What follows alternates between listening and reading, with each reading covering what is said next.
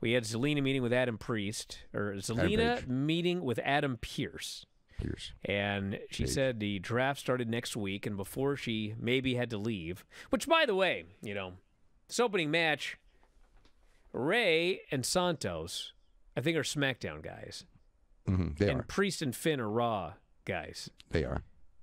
And they were wrestling on the show. That happens every week. I know. But in theory, this is not supposed to happen anymore. It happens every single week. And, you know, the idea of this draft is... I mean, what's the fucking point of the draft if we've been saying that since the day they announced? I know, but you know what the difference is here, Dave? You know what the difference is? Because for years, it was like, why are we even doing a draft? What's the point? And everyone had all of these reasons why it's better with the draft. We need the draft for this. We need the draft for that. Well, you know what? In the last 8 months, after Vince left, this draft was done. Like, guys worked wherever they needed to work, whenever they needed to work, and I have seen zero evidence in the last 8 months that life was better when the draft was strict. Zero evidence. Well, of course I've seen nothing but evidence that it's better. Yeah, of course. Well, the thing is like, the whole company's been carried by the bloodline feud, so they've got to be on every show, or else you know, you don't. Well, maybe that tells you we don't need to do a draft and have split rosters. I mean, the show's been great. It's been significantly better when we don't have people stuck on each brand, and then every month it had to be, well, now we've got this thing called the brand-to-brand invitational, and 5 times a year, all these stupid bullshit excuses. Just don't do it anymore. Well, they don't. It's clearly better. Well, aren't the point of the draft to split them again?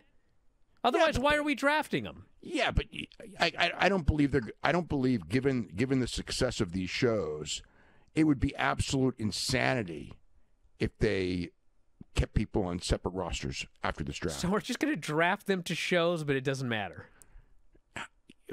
You know, if they make it matter, then they just like. It's insanity because they've already proven that it's better this way. So you're going to go and like go against what you've already proven. Like, you know, I mean, they've gone like how many straight years where television numbers dropped year after year after year. This is the first year it's up, and it's because they just put the frickin' Usos and Kevin Owens and Sami Zayn on every single show because they're the hottest act, you know, and that's why the shows are holding up. Well, anyway, before this draft, Zelina wants a shot at Rhea Ripley at this upcoming Puerto Rican pay-per-view. Because she's Puerto Rican. Yep, she argues, I'm the only female Puerto Rican on the roster I must represent.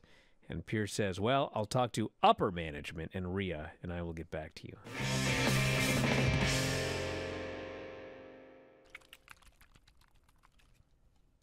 Loading up on some liquid energy here. Uncle Howdy. Why does he do this? Why does he do this? That's like the Uncle Howdy thing. Why does he do that? Me to explain Uncle Howdy? Yes. Someone needs to put that to music, some 70s song for the best of the Bryan and Vinny show. Yeah, keep it off this show, please. Why does he do this?